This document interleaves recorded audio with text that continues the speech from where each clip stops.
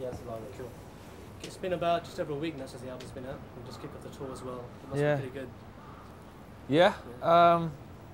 It's good to be out of England, to be honest with you. It's good to be here. It's nice weather as well, so it's doing all right. Just sort of dawning on us how much work we've got to do now. So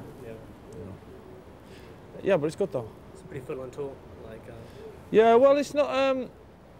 The way it's been put together, I'm not really sure where we're going. I was having a little look at the itinerary before we came out. It doesn't really make much sense to me, but I know that, I know we start here and we finish in England, and whatever goes on in between is whatever goes on in between. I'm not really sure about that anymore. But it seems to be a lot of little tours, as opposed to me. We do visit home quite a lot because of the kids and all that. So. Are they going to join you? No, too young. Mine's only 5 weeks old. So. Well, a life-changing thing, really, eh? Well, no, to be honest with you, 3 weeks after she was born, I left anyway. So it's didn't really get that much of a chance for it to. I mean, obviously, it's your daughter and all that, and there's there's a bond there, but she's not really got a personality yet. She does a lot of sleeping and that, so didn't get the time to get that attached to her really. I was letting her mother do all the bonding first. I was rehearsing really, Missing out on all the hard work. Yeah, all the smelly hard work. Yeah. I was just to say, how does it compare to like the start of the Be Here Now tour? Are you better spirits now? Can you work in or? It's quite a daunting task really, starting off, I guess, isn't it?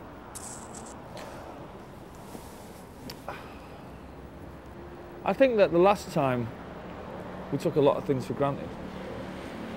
I mean, before we'd even left Britain, we'd sold about 1.5 million records. By the time we got to Japan, we'd done about 4 or something like that.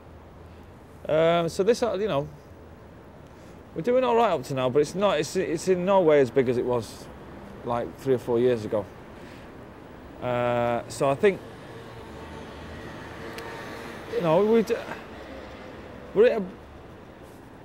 it's a better vibe in the band because we're playing better on stage and we seem to hang out a little bit more and we're a lot more focused on what we have to do. But it looks like we're going to have to work a little bit harder to sell the records, that's all. Sure. But I don't mind that. Sure. Something, I'm not a musician, but yesterday's concert, to me and compared to all the bootlegs I've got, it sounded pretty good. And we've got a new sound man, you see. Okay. See, the last time, our sound engineer, he sort of lost the plot a little bit.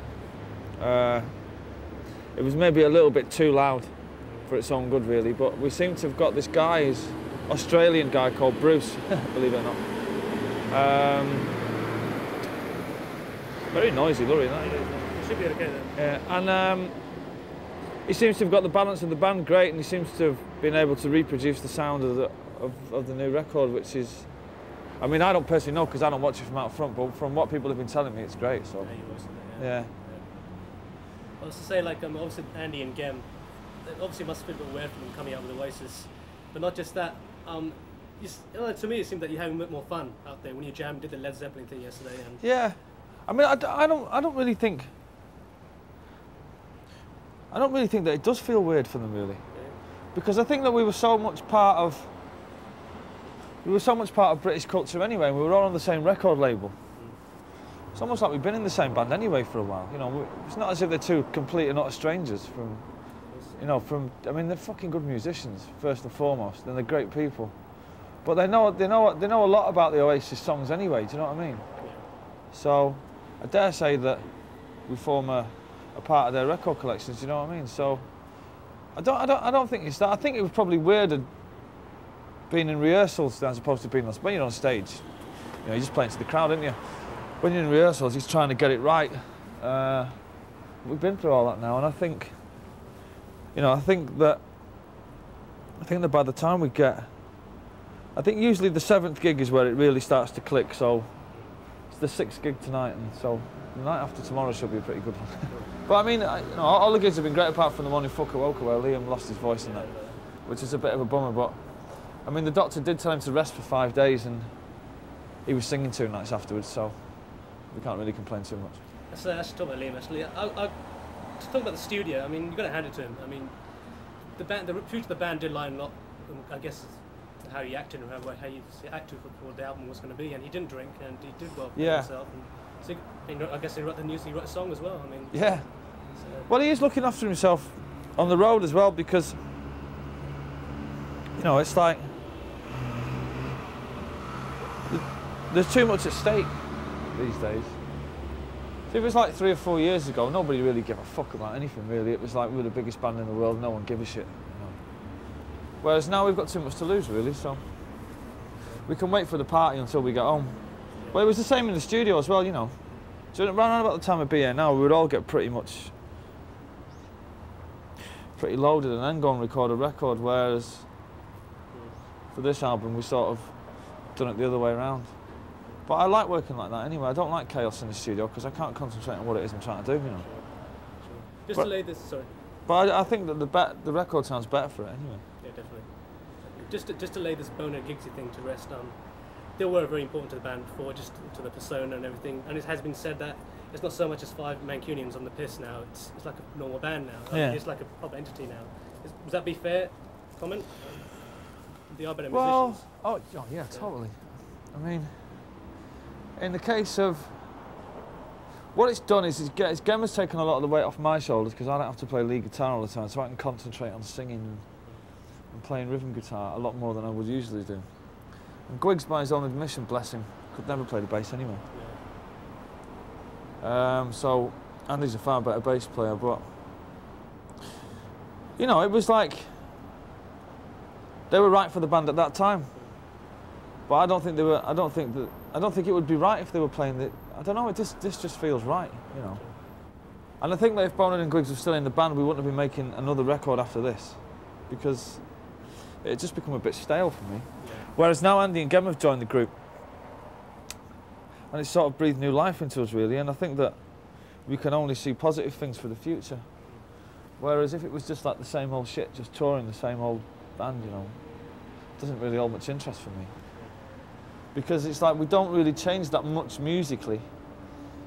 What comes out of the speakers is more or less, you know, it's more or less rock and roll music, give or take a few drum loops. But it's still got 5 guys playing rock and roll, you know. So at least the personnel has changed. So at least the next time we go in the studio, that's going to be different. So you know, it's all looking good from a personal point of view. In a way, it would probably been easier if Boner Giggs had left before the album in the studio, right? So then maybe Gem and Andy feel a bit more part of it. Yeah, well, it would have been, but you know, like I say, you know, these things are thrust upon you, and you just got to deal with them the best way you can. In an ideal world, they should have said before they left to go to France that they were thinking of quitting, and then we could have got somebody in. But I don't think it would have made much of a difference to the record because I played all the bass on it anyway, and most of the guitars. So I don't think, you know. But I'm glad in a way that you know, that now we're going to go and write some songs together, and as opposed to all the songs being written and them coming in and just playing on it. Yeah. It's going to be different when we go in the studio because we haven't written any of the songs yet. So I think the great thing now with for Oasis fans, like the future of the band would be here now. You never really knew what was going to happen, but at least now. And all the critics are talking about how important this album sells, and this album really matters the future of Oasis. But you're already talking about the 5th and 6th albums. It doesn't really. I don't really like the. Yeah. See, the British press, they always talk about fucking sales figures and chart positions. It's not about that. You know, it's like you can. I mean, sometimes it gets me down. It's like you can look at this one or two ways. It's like people say we were really lucky to have a big hit album with Morning Glory, but the way I look at it is like we were really fucking unlucky because we've never been able to live that down ever since the day I wrote Wonderwall, man. You know, it's like we sold 12 million albums once, you know, and people should be saying, you know, people should be great that a British band actually came that close to being as big as the fucking Beatles, but what it is they just use it as a stick to Beatles with, and it fucking gets on my nerves, to be honest with you. But, you know, it's never been about chart positions and sales figures. It's been about the fans, and if the fans like the record and we make enough money and we still have the enthusiasm after this 7-month tour to say, are we all still friends? Do we still want to make another album? And if the answer is yes, then it's, you know, it's a successful record. I mean, I don't care how much it sells. I don't really give a shit, you know. None of us do. to be honest with you. You know, I make good records, full stop. Whether you can't make people go and buy it, can you? Just to go back, let's talk about the album now, actually, and talk about the live thing. I was interested to see how songs like Gas Panic and Who Feels Love would be interpreted in the live stage. You did it quite well. Yeah. Have they been more challenging than the other songs? Because of new sounds. Well, the one I was worried about, or the two that I was worried about the most, was Go Let It Out and Who Feels Love, because of all the backwards stuff and loops and stuff like that. Yeah. The main problem was convincing Alan to play, you know, to a click track, because you're not into that at all. But you know, we had a few sit-down meetings and chatted about it and said, look, you know, we've got to move this thing forward, even if it's only a little bit, for the live thing, if anything. So I was worried about Who Feels Love and Go Let It Out. Gas Panic's just a rock and roll. I wouldn't say it's just a rock and roll song, but once we convinced the drummer that, you know, to put a pair of headphones on is not, you know, a betrayal of your talent, then he was fine with it. So I think that Sunday Morning Call and Where Did It All Go Wrong just look after themselves, and Gas Panic looks after itself. So I think it's a good set, to be honest with you. I would like to be doing Some Might Say, but Liam just can't sing it anymore. I was disappointed about that. Yeah, well, it's a shame, because that's probably the best Oasis song that we've got, that sort of in that 4.5 minutes. That's what it is, you know. It's just, that probably says more about Oasis than any other song.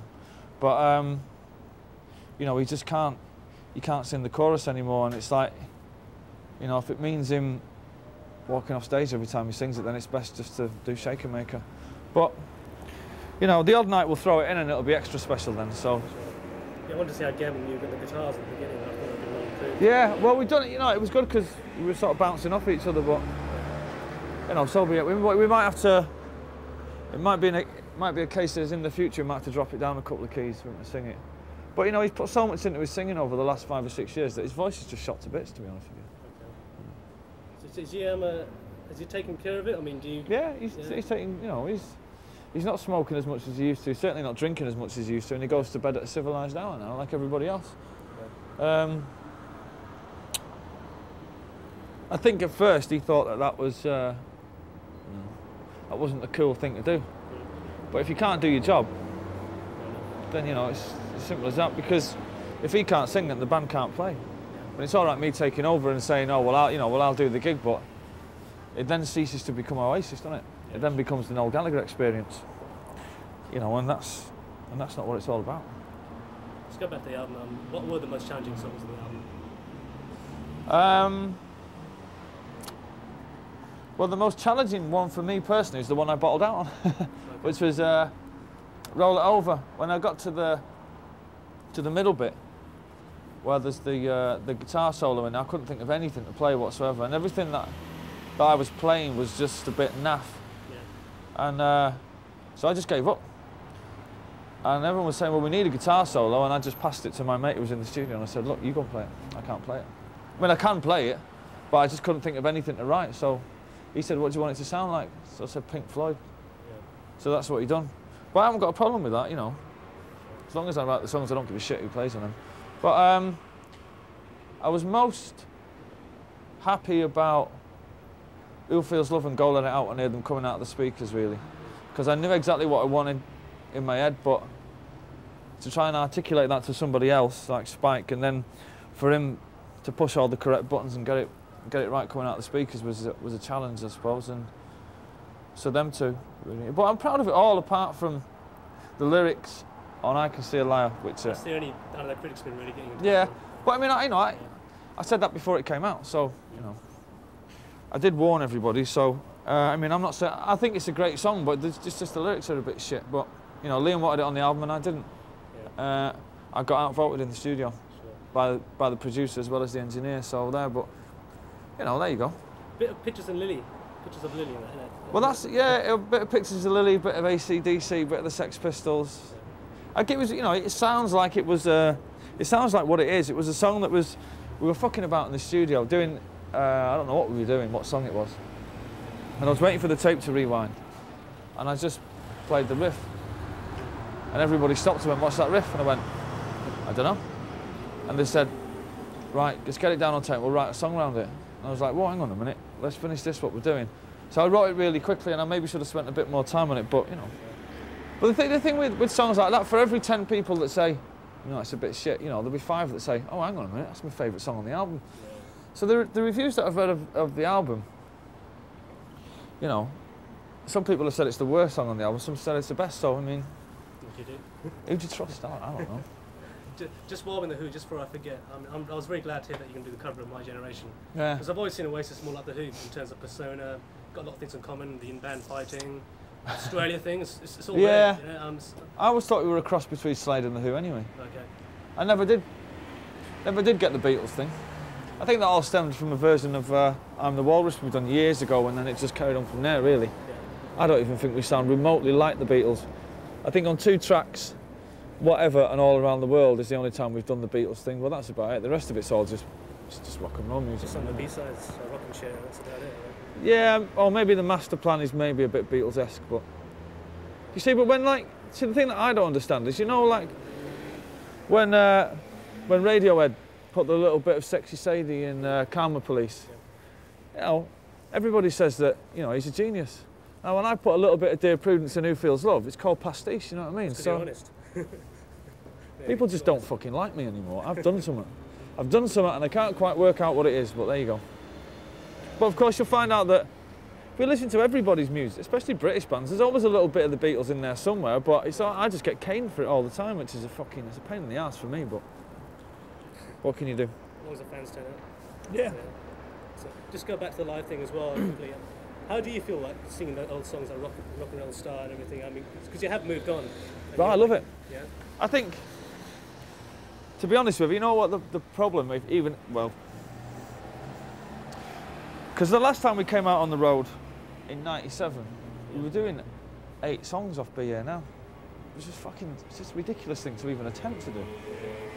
You know, it's like, I mean, we're doing 5 on this tour of the new album, and I think that's 1 too many, you know, to be honest with you. See, because like, people want to come for it. I mean, people are going to buy your album. No one's going to come and pay. All these gigs were sold out before the album come out anyway. So nobody's coming along and they're thinking, well, I'll buy a ticket for the gig and I'll see what the new songs sound like, and then maybe I'll go and buy the album. It's not fucking about that with us, you know. It's like people want to come and they want to hear Don't Look Back in Anger and Rock and Roll Star and Supersonic and Shaker Maker, because it reminds them of 5 or 6 years ago when they met the girlfriend, or when they got married, or when they had their first child or something like that. You know, these are life-changing songs we're talking about here. So I think there's a duty to play them songs. I don't think you should play too many new ones anyway, especially if they're not as good as the old ones. the band remain unnameless, but they've actually said, a very famous British band, that they're not going to play any of the singles anymore. And like, I kind of thinking, well, I don't know. I mean, it's probably just digging their own grave, maybe. Yeah. That is ridiculous. That's just ridiculous. I mean, it'll be like. So what are they going to do? Play their new album every time they go out in order? Pretty much. It's fucking stupid. I mean, if you want to go and hear somebody's new album, right? You got the record, so you buy it, you put it on your stereo where it's nice and it's, you know, and you get a nice good sound out of it. Gigs are nights out. Gigs are things to get drunk to, jump up and down in the air to, you know. I think whoever that was, I don't know who you're talking about, but whoever it was, I think it's ridiculous. Okay, last time I spoke to you, and I knew you were just pissing around, but you told me that lyrics were rubbish and that the melody really counted. And for the first 2 albums, that's certainly the case. Anyone who wants to see anything deep in the first 2 albums doesn't get it, really. But obviously now, you have moved on, and lyrics, these are your deepest lyrics. Yeah. Well, I was, you know, between the years of 1990, 91 and when I started to write this album, everything in my life was going like that. You know, it was got a record deal, was in a great band. You know, met a great girlfriend who became my wife. Sold shitloads of records, toured the world, and it was fine. It's really hard to write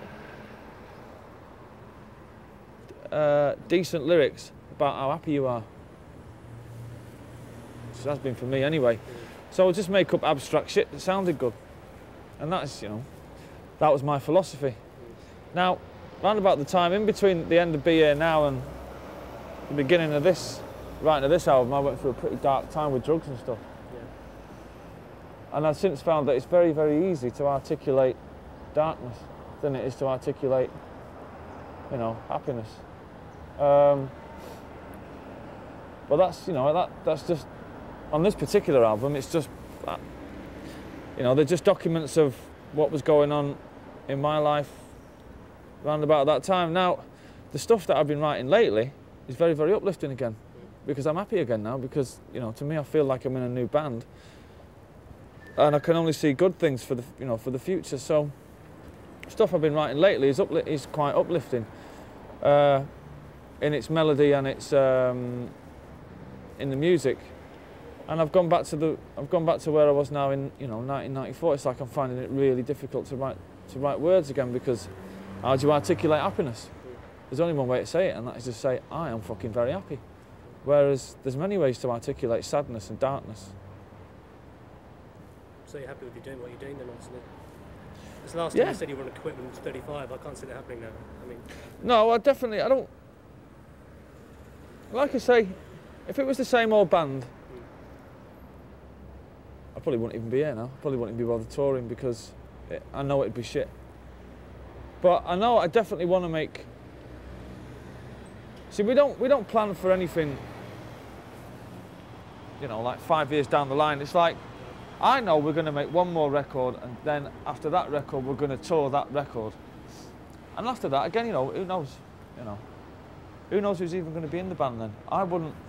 I know from my experiences in Oasis that after the next record, I wouldn't even bank on us having our own record label anymore. I wouldn't even bank on us having the same manager. I wouldn't even bank on us having the same drummer or rhythm section or singer or anything, because from my experiences with this fucking group, anything can happen. But there will definitely be another record, and there will definitely be another tour. Depending on, I don't know how big that tour will be. It depends, you know, on how much money we make off this album, I suppose. yeah. But, you know, I can see 2 years down the line anyway, let's put it that way. Okay. Cool. So say, out of all the albums, this is a very understated album. And would you agree with that, firstly? I think that it's in a weird way, it's a shame that. See, it's a shame that all this stuff has happened with Bonehead and Grease, because now we've got to put a full stop after this record and say, well, that was the end of the first phase. Whereas that should have really happened with Be Here Now, and this should be the beginning of the next phase. And I think it's a good starting point for the next, you know, it's a good indicator of where. Well, because we had so much time off, we're just putting our foot back in the water, you know. And I was exploring a few things in the studio, and a few things lyrically, and a few things within myself, you know. And during the making of the record, we found out that we were good at some things and not so good at others. We found out that we're not techno boffins. We found out that we're a dirty rock and roll band, and that's what we should remain. We found out that we're no good at anticipating what modern thinking people like about rock and roll music. We found out that we're good at just plugging the guitar into an amp, turning the fucking thing up. As long as the song's good, that'll carry it through. Yeah. No amount of fannying about in the studio is going to make, you know, some might say sound any better. It's a great song, period.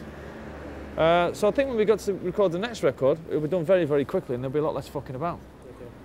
But you have moved on then, so. Yeah, but I think you know, I don't dig all this bullshit about moving on sonically. We never said we were going to change the world. We never said we were going to, you know, make groundbreaking records. I don't give a fuck about British music or Japanese music or French music or the ongoing, you know, the ongoing fucking challenge, you know, to challenge your listener. Fuck all that, man. I just want to make people dance. You know, just want to move air, man. I don't care about fucking, you know, Sonics and where music's going to be in the next century. I'm not going to be fucking around in the next century. I don't give a shit about that. And when did I ever say I was going to change music anyway? When did I ever say I was going to be this groundbreaking, you know, lyrically adept musician? Yeah. Fucking, let's play the blues, man. Just write bullshit. Cool. I was going to say, between Definitely Maybe and What's the Story, your songwriting, you were just cutting like, and the master plan, there you go. All these great songs are just coming out. Yeah. A lot of Be Here Now, My Big Mouth, long before it came out. Is this the first time you had to start from scratch? Yeah. So it was, yeah. That must have been quite daunting. Or was it? It was because the thing between Definitely Maybe and Be Here Now was like I never had any time off, so I was just writing constantly. But this time, after the Be Here Now tour, I didn't write any songs on that tour because I was too busy getting pissed. And so I came back off the tour with nothing, not one single crotchet of music, and then had a year off.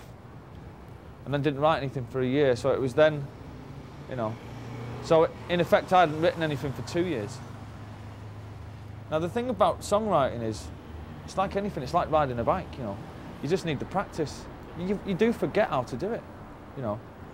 You know, you've got your little methods of, you know, where do you go when you get stuck for that line? And all songwriters have got their little, you know, their little stack of books that they get out. We all do it. So I'd forgotten how to do that, and it was just a case of that was the most daunting thing, was writing the first song. Yeah. And the first song that I wrote was Let's All Make Believe, which is and that was written, and if you listen to the lyrics of that probably gives you a good indication of why the band nearly broke up. Okay. And then it just went from there, really. But yeah, it was quite a daunting prospect, but you know, at least I haven't got pressure put on me by any record company or anything like that. I'm not, you know, it's never like, on this day you must deliver this album or you're in breach of contract or anything. People just let me get on with my thing, you know what I mean? I do come up with the goods. So I just need a bit more, you know, as I'm getting older, I just need a bit more space and time really just to get on with it. Sure. When did you decide that you weren't going to use Owen Morris with that Mark's Tent was going to come in? When did you decide that? Was it? And what were the reasons behind it? Just that I felt we'd come to the end of the relationship with Owen, really. I didn't think that going in the studio and seeing Owen behind the desk, as much as I love him as a geezer and that, you know, and we've done some great stuff together, I would know exactly what I was going to get out of him, and he would know exactly what he was going to get out of me. Whereas with Spike, I'd never met him before. So I was thinking, well, you know, who's this geezer? And he'd never met me before, and he was thinking, well, I wonder if all the stories are true about this geezer here now. So it was a case of musical sparring for the first, you know, 6 or 7 weeks of the album. And he's like, well, you know, well, this is what I do. And I'm like, yeah, well, anything you can do, I can do better, mate. So I think we pushed each other a little bit. I'm looking forward to working with him again. But, you know, Owen was brilliant for that time. It was the same as Griggs and Boner, they were great for that time, but, you know, just, you know, shit's got to change every now and again, you know what I mean? Keep it happy, you know what I mean? Yeah. Go Let It Out, I've heard you talking about it. It could easily have been on Definitely Maybe if it was maybe produced differently. Yeah. But that could be the last of its kind. Just, I don't know if you've hinted at, is that, do you know what I mean? Wait till you hear the new stuff, mate. Yeah. I've written, I'm halfway through the third song of the next album. And so the two that I've written have got lyrics finished, demoed and everything, and they're just fucking absolutely rocking. One of them is the biggest glam rock track you're ever going to hear ever. It's got the biggest backbeat of a fucking song I've ever heard. The one after that is a proper Oasis anthem, proper one. And the one that I'm writing at the moment is just like filthy, dirty Stooges meets fucking Black Sabbath, heavy rock. But all air-punching anthems. None of them are like, you know, it's more like that.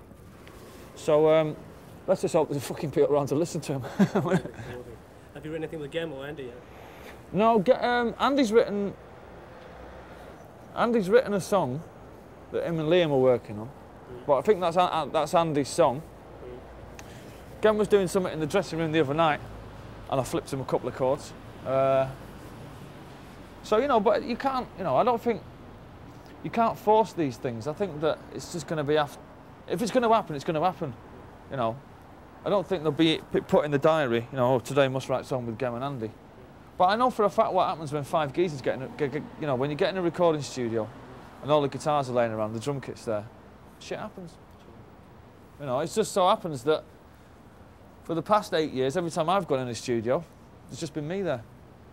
The rest of the band, they don't express any interest in songwriting. But you know, Andy and Gem will, I know they will. So I think that something. Let's say if it's only one song that's a B-side, that's a good thing, you know. And say if Gem only writes 2 songs by himself. And say they don't even go on the album. It means that I don't have to write 2 B-sides that might go on the album after that. Do you know what I mean? So it's all good. It's all good. Just got to change tapes quickly. You're having difficulty conveying in words what you really want to say in a song. And would you have been able to write this album 2 years ago, lyrically? I'm talking about. No. Yeah? I feel with my songwriting, it's very with the lyrics anyway. It's very hit and miss, you know. But I have to say, in my own defence, that Slide Away, Cigarettes and Alcohol, Live Forever, off the first album, are just fucking fantastic lyrics. I don't give a shit what anyone says. And Supersonic, and it's utter stupidness is just fantastic. Now, on Morning Glory, Cast No Shadow has got fantastic lyrics.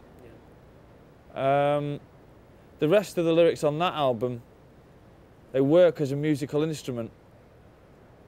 On BA now, none of them have got any good lyrics apart from maybe Magic Pie, and that's about it. But you know, when I'm good, I'm good, and I'd have to say to these bands, you know, they're all these young fucking guitar bands in England, they're always slagging me off, and I always just say, look, fuck off, go and write Live Forever, then fucking come back and let's talk about it in 5 years. You know, go away and write a B-side like The Master Plan, and then come and talk to me about your lyrics.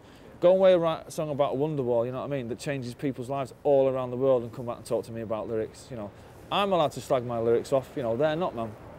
All these little pups in these bands are like, yeah, you can't fucking write lyrics. It's like, yeah, but, you know, it's a good job that I can't, because if I was any fucking good, I'd be bigger than John Lennon. You fucking lucky I'm not, do you know what I mean? I'd be the biggest star there ever fucking was. It's a good job I'm shit.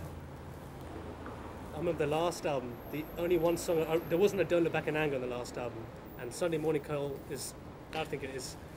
Do you find the ballads easier to write than high tempo numbers? I find each song equally, you know, I don't really like, you know, I can't say I like up-tempo songs or slow songs. I do tend that I find to write more slow pieces of music, which I've now started not to bother recording anymore, because I want to keep Oasis like a, you know, a high-energy rock and roll band, really.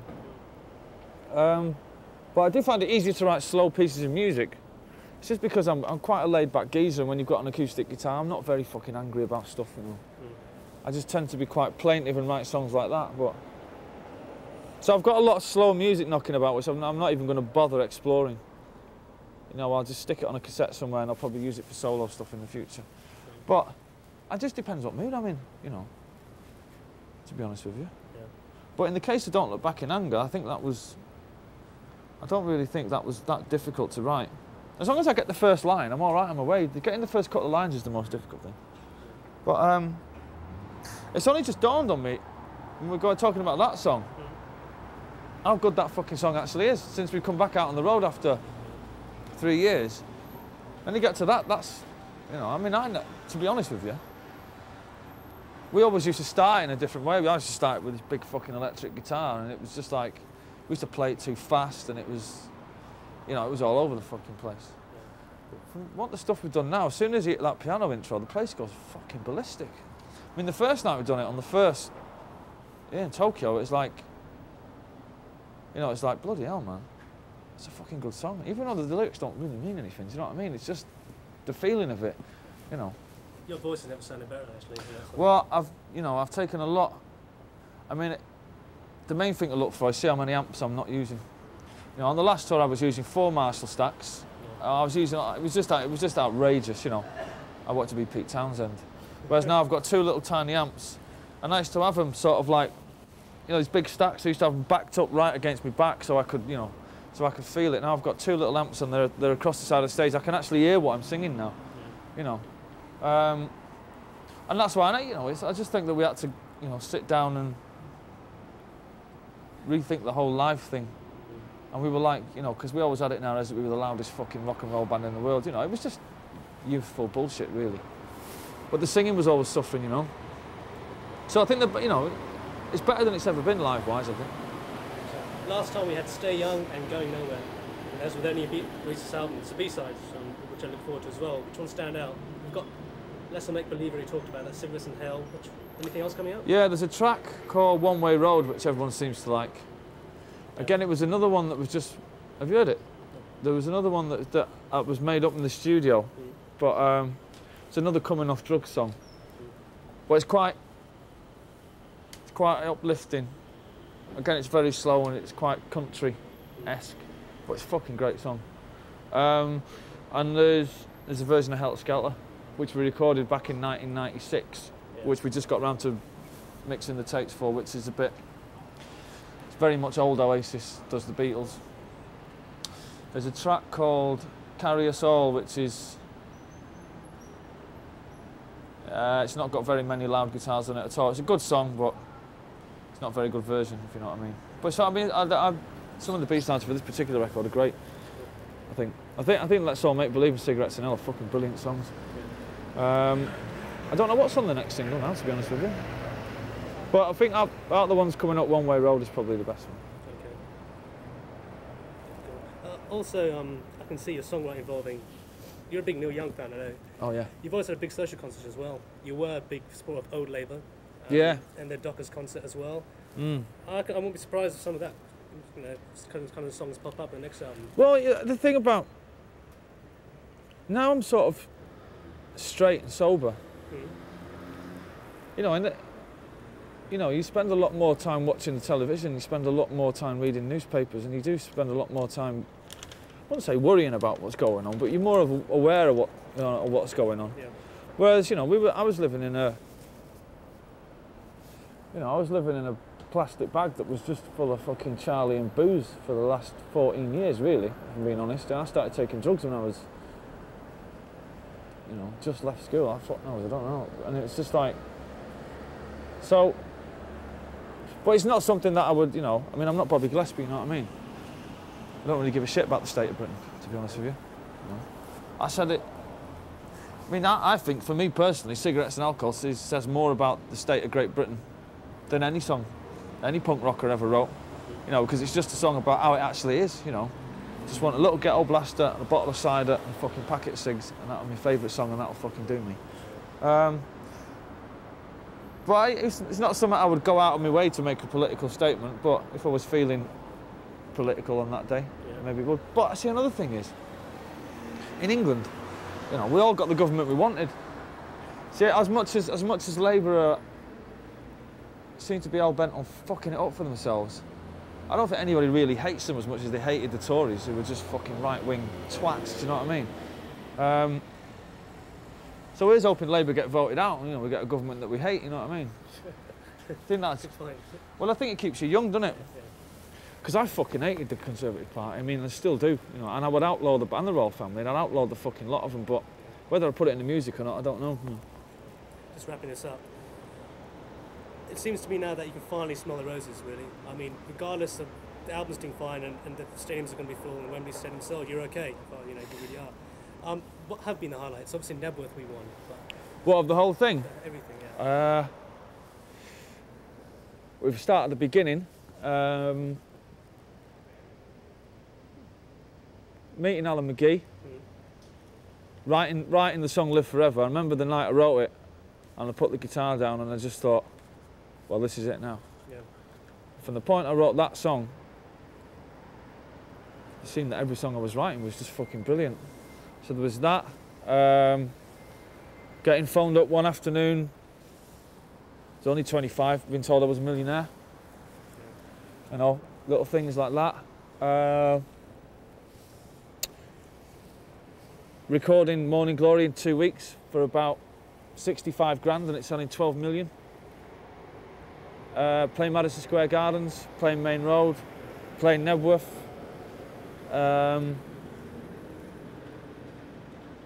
Just, all of it. Well, when I look back, I think, a lot of people slag us off for a lot of things, but, we came fucking that close, man, to being, to being as big as the Beatles. It was only that close. If we'd have put out a decent third album, say if this was our third album, I think you'd have been talking about major league fucking rock and roll stars, man. But shit happens and we lost the momentum. A lot of things got in the way with drugs and booze and stuff like that. In band fighting, fucking bullshit. you know, record company bullshit. But at least I can look back and I can look any musician in the eye and say, how close did you get? You didn't even get from here. So as far as you can fucking see away. But I came that close, man. And it was scary. It was scary to think, man, that, you know, we played to 125,000 people 2 nights on the trot. How fucking bizarre is that? You know, when I think about it now, it's just...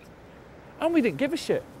You know, we turned up there fucking just pissed at arse. Show me the stage, I'll go and play. Like, if I'm playing to 25,000 people, I get nervous now. Do you know what I mean? We didn't give a fuck. I think I look back on it and think it's a good job that we didn't give a fuck, because we probably have more grey hairs than I've actually got now. You know, we just didn't give a fuck. You know, but you know, like I say, we've done our bit, man. We've done our bit. The Smiths done their bit. The Roses done their bit. The Sex Pistols done their bit. The Jam done their bit. And the Beatles done their bit. Who else is going to do their bit? I don't fucking see it at the moment. You know, I think we should just be left alone now to make some great music and just grow old gracefully. Whereas, you know, I think people in England will always want us to be Liam and Noel, fucking yeah, and who fucking wants it, cunt face, you know. But I'm 32, you know, by the next time I put out a record, I'm going to be 35. I just people just let me get on with fucking, you know, just being a man, I'm not a boy no more. You know, I'm good at what I do, let's just leave it at that. I was great. I might be great again, who knows. And the last question. The Rolling Stones and the Beatles, they had Chuck Berry and Little Richard. How much did you listen to Little Richard and Chuck Berry? Yeah, well, Little Richard and Chuck Berry go straight through to Steve Jones from the Sex Pistols. You know, I don't know. It's all just the blues, isn't it, at the end of the day, but you know, and it all goes back to Mississippi in some way, doesn't it? You know, if it wasn't for you know, for black geezers playing guitars, they invented rock and roll, didn't they? Because you know, because Elvis Presley sold it to the white kids, you know, who then sold it back to the American white kids, who then bought shitloads of it, and then, you know, then we came along, and we're still buying it. But yeah, you know. Well, Steve Jones was my Chuck Berry, you know. And don't know who my Little Richard was though. Townsend, was it? Oh, Pete Townsend, yeah. I mean, if we're talking purely guitarists, then, you know, it goes Steve Jones, Pete Townsend, John Squire, Johnny Marr. Definitely. I would, just as a guitar player, I would love to be a cross between them 4 or 5. I don't think, you know, probably to their own admission, John Lennon wasn't really the greatest guitarist in the world. He was a fucking brilliant songwriter. George Harrison was a little bit overshadowed by the songs to be considered a great guitarist, even though he was. Eric Clapton's fucking awful. Jimi Hendrix is just too good. And Keith, well, I put Keith in the same bracket as Steve Jones. You know, it's like quite limited to what they do, but they just make it work for them. You know, what did Keith Richards say? 5 strings, 1 finger, 3 chords, and 1 arsehole. You know, that's all you need, man. And but that's, yeah, my guitar playing. But yeah, I admire Keith Richards. I admire all them guys. You know, they're still doing it, aren't they? I mean, I went to see the Who at Shepherd's Bush Empire just before Christmas. And all these other young guitar bands are wasting their fucking time. I'm telling you, man, they're wasting their fucking time. The Who were fucking incredible. And then you talk to some knobhead who's got a keyboard fucking set up at home and he's a DJ and he's going, these fucking old farts playing music, and you just go, hey, fuck face, whatever your name is, fucking Nicky F or fucking Danny Z or whatever your name is, man, suck your own ass. You know, they still got it. Can't fucking write songs no more, but they can still do the business, you know what I mean? Roger Daltrey can still sing anyway. That's it. Thank you very much. That's one. Just got quick ideas for our special. Yeah. I'm Noel Gallagher. Make sure you watch the Channel V Oasis special. All right. Hiya, this is Noel Gallagher from Oasis, and make sure you watch Channel V for our 1 hour special.